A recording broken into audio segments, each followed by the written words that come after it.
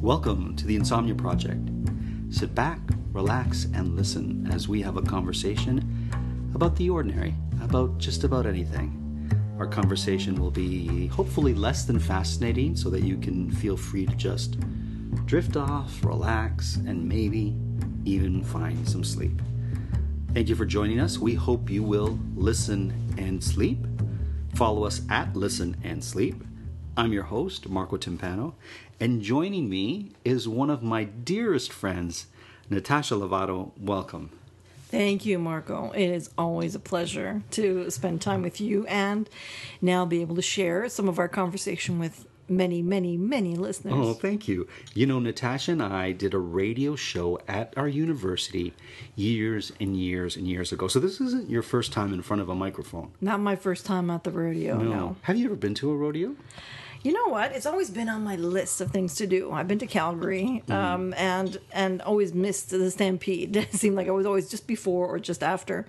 And I thought it'd be actually kind of interesting to check it out one time. You know, I love the boots, love the hat. The accessories are great. So why wouldn't it be good to experience the barbecue and the accents? What about riding horses? Are you someone who enjoys riding horses or going horseback riding? I have been a few times, actually. Spent a couple of visits in Cuba, and of course, one of those great activities you can take up is horseback riding, and they take you through the lovely countryside, and then hopefully you don't fall off. That's the main point, is not to crack your skull open. What did you see on these horseback journeys in Cuba? Oh, well, you're taken onto a farm that is local, run by the local caballeros, and you will spend your time figuring out how to get onto the horse and then hopefully get off the horse safely. It's the most dangerous times they'll tell you to get on and off your horse. Oh, I see. And then there's a trail that you walk, meander through the local forest, and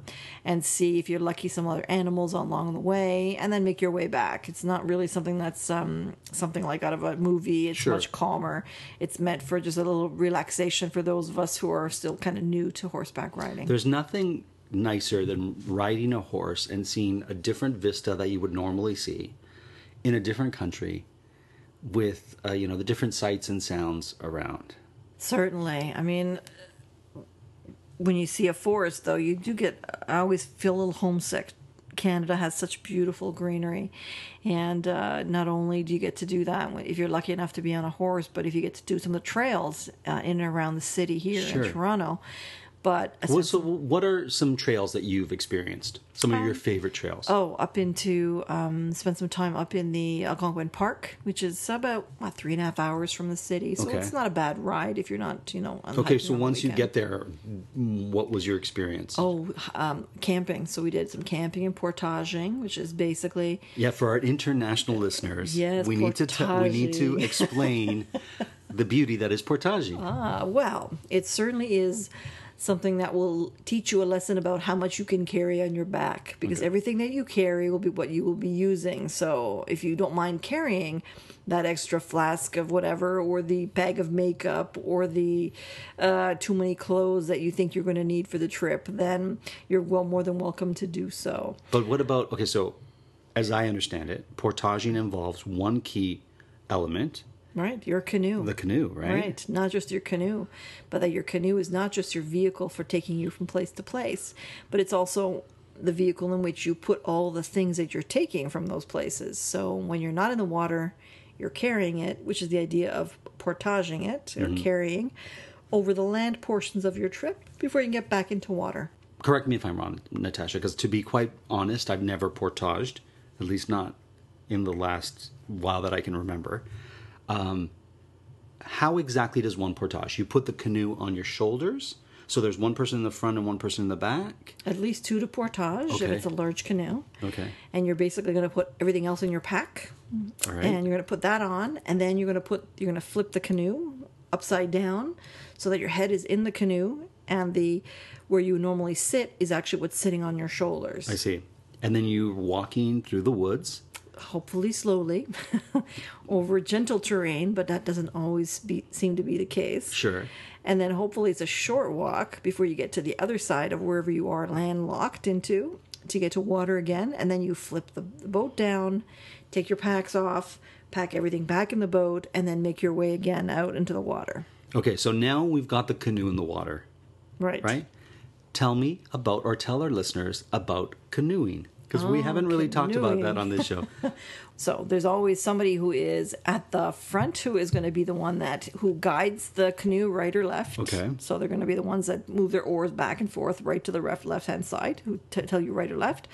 And the one in the back who's going to be the more powerful of the two rowers, because they're going to be the ones that actually push the canoe forward the most. They'll steer, right? Are they steering or? The steerers are more at the front. Okay, yes, sorry. because they're going to be the ones that are going to move to the right or to the left.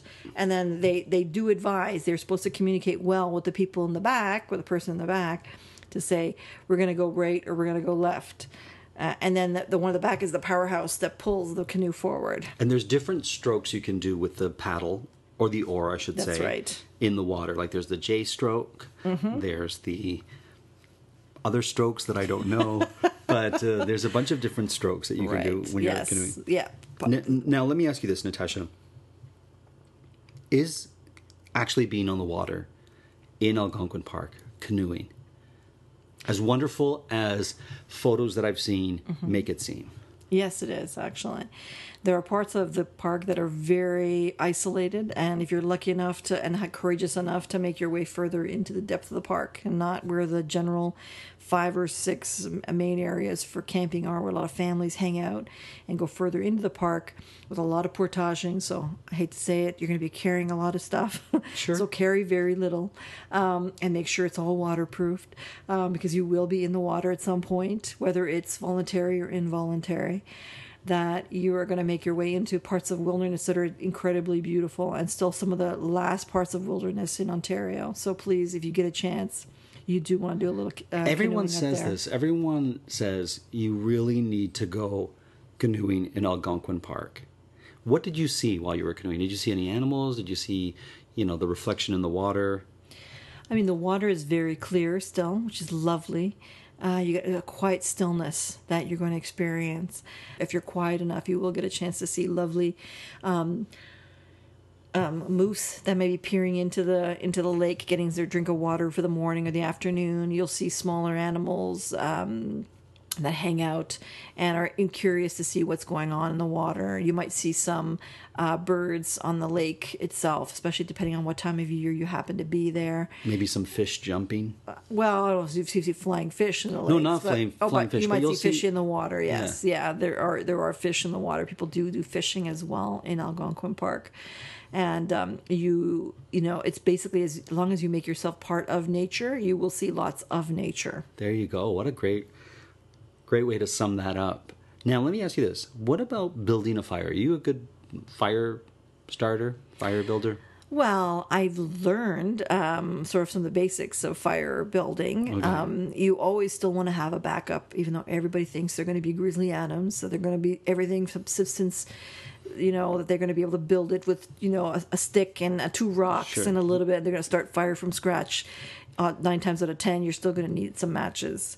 But the idea, even with matches, you still need to make sure you're using dry materials as a base, especially if you're going to find some dry brush, some grass, things like that as your base. Then you're going to start a flame with that. You're going to add smaller sticks. And then above that, you're going to add your larger pieces as the flames become larger.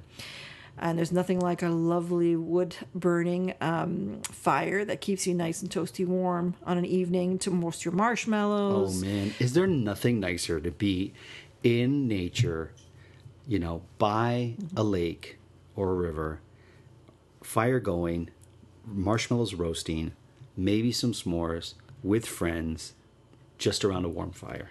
Really, honestly, it's one of those Canadian experiences that is not to be missed.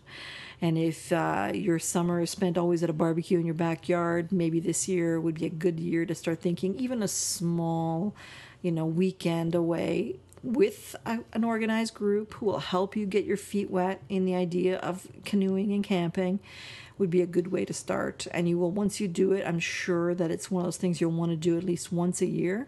And you may even dip your feet into the idea of fall or winter camping if you get very adventurous. Have you ever done winter camping? I haven't done winter camping. Okay. I have gone in late September, Okay. which is cool-ish Sure. enough. That is, you definitely have to make sure you wear enough warm clothing Of for it course. because it gets chilly at night. And you want to make sure that fire is going for sure at night. But it is on my list is to try a winter camp because it is something to experience if you like living in the outdoors. Have you ever snowshoed? Actually, I haven't. And in fact, we were just watching some great documentaries around the incredible uses of snowshoes in terms of being out on the snow, which is either lightly or heavily packed, Right. where you would have such a much harder time going through in boots, but you could actually literally walking on top of the snow, which is amazing to me. Yeah, I've had the opportunity to go snowshoeing, and it is this peaceful, lovely trek that you can do with all this white snow around you. And basically, the way I experienced it was, you're walking with your snowshoes, so you can't walk Normally, at a normal pace. You're walking at a different pace, and they're larger than your shoes, right? So you're getting used to that, and you sink a little bit, Natasha. So it's not like you're like Floating. You sink a bit, and you don't realize how on top of the snow you are with the snowshoes until you make the mistake that I did, was to take the snowshoe off, and then my foot all the way up to the knee sank, Wow. and then you can't. Like, if you thought it was difficult to walk with the snowshoes, imagine how difficult it is to walk without them. So I quickly put the snowshoe back on and made my way peacefully through the snow and the woods, the light woods, I guess you would say, and had a great time.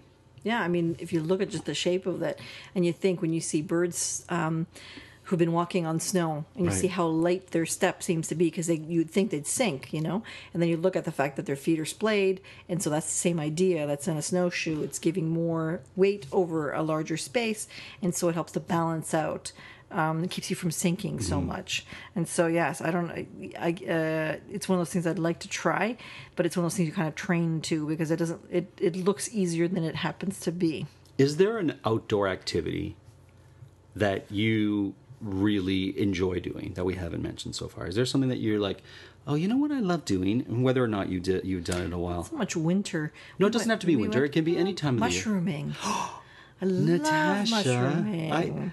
I used to go see. I would call it mushroom picking, but is it called mushrooming? I don't know. I mean, it's mushroom picking. Sure. I just like saying mushrooming because it just sounds nicer. Tell me about your mushrooming experience, and then I'll tell you about mine. Okay, so we've been actually a couple of times with a couple we know who have, and apparently it is this hugely secretive society of people who know where to go pick mushrooms because apparently Southern Ontario has lots of places where you can go, except no one will tell you where to go to get the mushrooms because Sure. they're all worried you're going to steal all their mushrooms and they won't find any mushrooms ever again. Okay, before we go further, because I want to also talk about truffle hunting, because I've been, and I think you've been as well. Have you not in No, Piemonte? but I haven't been, but I do know a lot about Okay. a fair bit about it. So yes. what I want to say first and foremost is do not go out and picking mushrooms if you're not aware of what mushrooms you can and cannot Yes. eat. So I want to make that disclaimer now, Natasha. For our listeners, we're not advising that could you. be a whole different show. No, we're not advising any of that, but we're going to just tell you about our mushrooming experience. So sorry, Natasha, I cut you off. Good. No, you're quite right because before you go mushrooming, that's one of the reasons actually why you should go with someone who already knows a location because they'll basically know to tell you which ones to pick and which not to pick. Great. Because there's certain areas will carry certain mushrooms, won't carry other mushrooms, and the Fair. ones you want to pick are one type and not another. Exactly. So your experience, So you yes, go with we went. We packed up. We had a lovely afternoon. It was a stunningly beautiful day. We get to the location. It also happens to be a location where a lot of dirt bike riders are, which is Sure. interesting. So that's fine. They have a trail, and then you go into this beautifully pine wooded area where I think it was about mid-September it was, and Oh, that beautiful.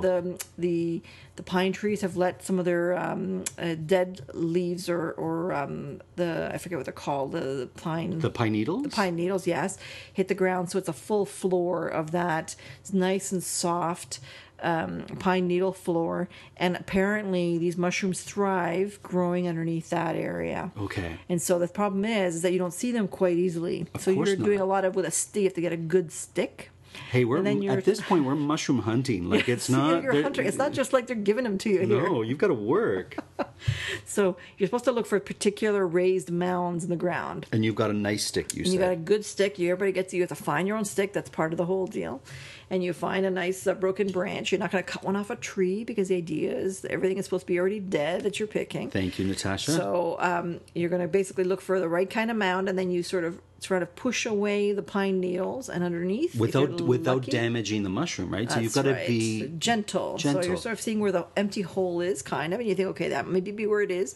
You bend over and you brush away some of the pine needles, and hopefully, if you're lucky, you find a lovely little pile of mushrooms. You're going to pluck each one separately, and then you carry, just like Little Red Riding Hood, her little basket. There's a reason why you carry the little basket, and you drop them gently into the basket or like bucket. a rattan or wicker basket is what we're talking about. You want, because they're very delicate. You don't want to be crushing them, and then hopefully you find lots and lots of them. We did find a fair number, not as many as we wanted that year. And then we have to be careful also, because even though the woods are very safe, you may get lost quite easily. So you need someone who is a woods person and knows their ways in and out. And you have to know to make sure to keep communicating with each other. Right. So you just say, we're going to the right or we're going to the left. Oh, okay. And then you're calling for them every once in a while. Because we at one point had the other couple, my husband and our friend's husband, was somewhere way further ahead, and we didn't know where they were. So we basically headed back to the main trail and then waited for them because we knew they'd find their way back. Oh, that's wonderful. You know, when I used to go, I used to go when I was a child. My father and my uncle would take me, and me and my cousin, mushroom hunting or mushrooming or mushroom picking, however you want to describe it. And we used to go into the forest, and my uncle was great at identifying mushrooms. So he knew what the mushrooms were that we could and could not pick, and could not eat. And for me, it was so much fun. I used to yodel. I used to practice my yodeling, and I remember my dad and my uncle would look at each other like, "Where did this kid learn to yodel?" Right? And you know, I don't know where it came from, Natasha, but I would be in the forest. Some ancestral yodel. Yes, some sort of intrinsic primal yodel. ancestral yodel that was in my in my soul. But I used to, and it was beautiful because you'd be in the forest. It would be just you and your family, and you'd be walking around and feeling the earth beneath your feet as you would like walk and feel the crunch and all that stuff. And I would just let out these yodels as only a kid could.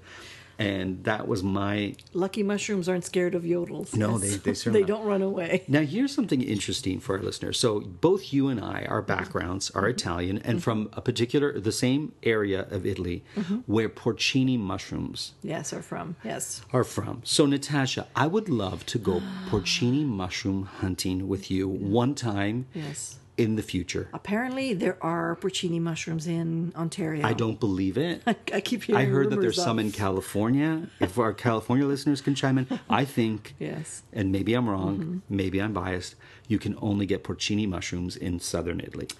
Well, this is the whole debate because I have had we had a discussion last weekend with some friends who are big also mushroomers. Trustworthy friends? Trustworthy. And they say yes that they have picked porcini mushrooms in the past here in Ontario.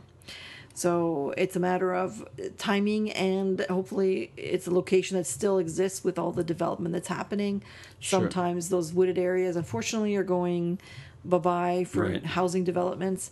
That if he's correct and it still exists, we were saying to him, we would love to see if we could check out to see if they're still existing. Okay, can we try, Natasha? Because for me, this Ontario porcini is kind of like the Yeti. I don't believe it's there until I see it with my own eyes. So if you and I can find a way, if not this year, sometime in the future, to go porcini mushroom hunting, it would be a thrill of mine. Well, definitely would make it a date. All right, let's jump from porcini or porcino mushrooms, or the porcino, to truffles. Ah, truffles. Now, I've been truffle hunting. The king of fungi. Yes.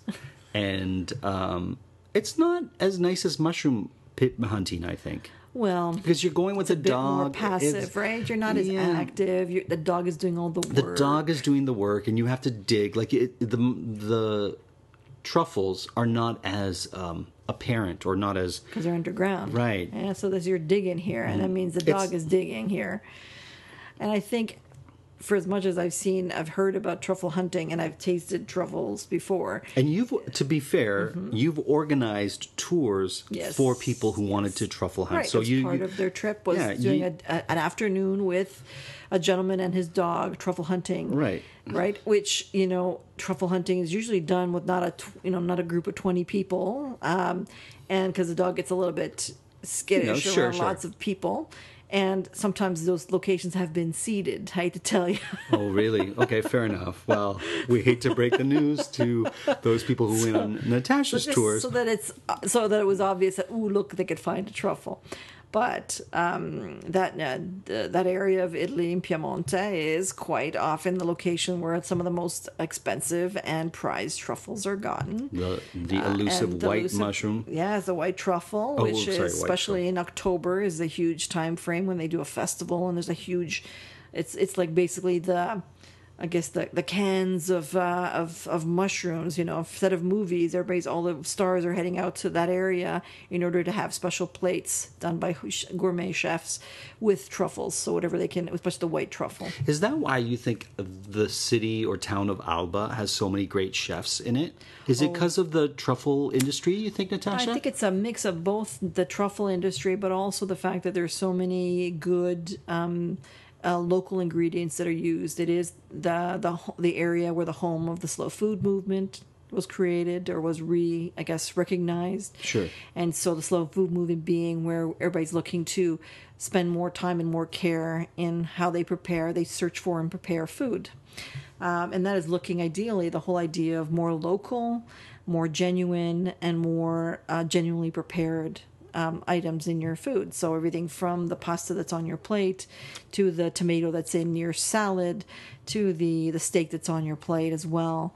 So the fact that so many great high-end chefs, especially Michelin star ones in the area, is not to be surprised. Okay. Plus, when you have great ingredients to begin with, it makes it so much easier. And that's the town of Alba in Piemonte. Yes. I just wanted to mention. Yes. Now, Natasha. It's also the home of, as we know, some of the most sought-after chocolate in Italy is in that area as well. Oh. Yes. And Alba, not too far from Alba, is where every hazelnut in the country came from. So hazelnuts are also local to that area. Course. Yes, and that's in various products, especially chocolate products. Yes. Things like, the lovely baci that we love to eat and the other chocolate products that come from that area. Did you ever have a bicerine when you were in Piemonte? Yes. In fact, I have a bicerine here in Toronto. I have in a tiramisu that we made as well this evening. Which we'll be having for our listeners who are wondering, what's Marco going to eat after he does this podcast? Natasha and her husband made me some glorious tiramisu. With bicerine. So I can't wait for that. Yes. We should explain what the bicerine is to our listeners. So do you want to? If I could start. So basically, bicerine is a very locally native dessert drink for people in Piemonte. Nice and heartwarming. We're talking about it like we expect everyone to know where it is. It's the northwestern part of Italy. So the principal city would be Torino, which would be the place that the Olympics happened. So a lot of people recognize it for that. So Turin. So Turin or Torino is the principal city of this region of Italy that we're talking about. Right. Take it away, Natasha. That's right. So it's the home also of local liqueurs. Like you're going to have your asti spumante, which is a nice bubbly, sweet dessert drink. You'll have Barolo wines, which are some argue are some of the best. We don't have time to talk about that. Let's get back to the bicerine. Is a wonderful chocolatey, nutty liqueur that is often accompanied or added to a number of desserts, which include lovely tiramisu that we're having this evening. I know the bicerine is this. Okay, so if you go to a bar in Piemonte, you can have your cappuccino, you can have your latte, you can have your espresso, or you can have a bicerine, which is coffee with chocolate, but not in the sense of it's well proportioned, and then you have the steamed milk as well with it. And I've only ever seen it in Piemonte, and it is something definitely to have. I loved it when I was having the bicerines. It's double caffeine, the chocolate and the coffee, and there's an alcohol in it too. There's a nice kick as well. Like a liqueur, like a strong liqueur. Yes, it's not quite. It's a hazelnut liqueur. Yes, that's right. It's a hazelnut liqueur. So that's what gives it nice, and the hazelnuts being local to the area. There you go. Are all from that. You know, Natasha, it's funny. The Janduya chocolate is the chocolate from that area that's in that coffee drink. Yes. We've come to the end of this episode, and I wanted to get to vineyards. You and I, and I don't know how this happened, folks. I've known Natasha for many years. She's one of my closest, dearest friends. But we've been in vineyards in both Italy and in France. That's right. And you'll just have to wait for the next episode when we talk about our experiences in vineyards. Oh, yes. Natasha, thank you so much. Thank you. Always a pleasure to talk to you, and hopefully give your listeners a wonderful taste of what there is out there. Thank you. As always, the Insomnia Project is produced by Drumcast Productions. Until next time.